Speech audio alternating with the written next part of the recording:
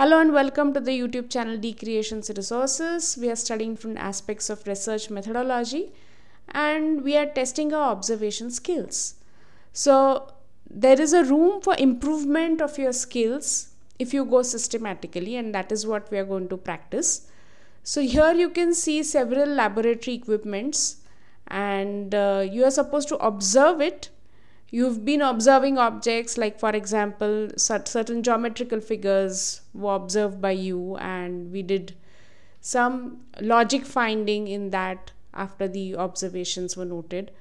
Here you're going to observe these objects with respect to some criteria and then note it down. Okay, so the first one is classifying the objects. Second one is describing the components and their construction. So an object will have multiple components and you need to talk about them. Third is the properties of the object. Fourth is the function and working and mechanism of that particular object. And lastly, what are the uses of the object. So when you say function, there could be a slight overlap here, but here you can give stress on or here you can stress on working and mechanism, and in the final criteria you can talk more about the uses of these objects.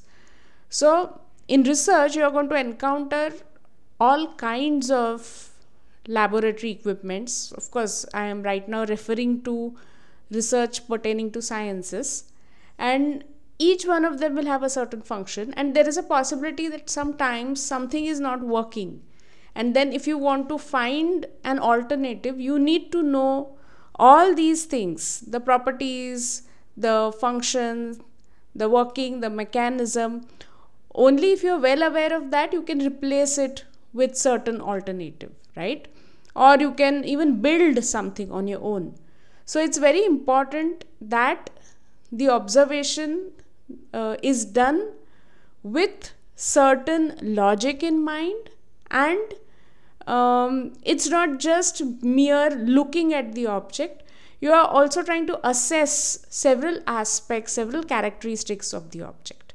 Okay, so start doing it.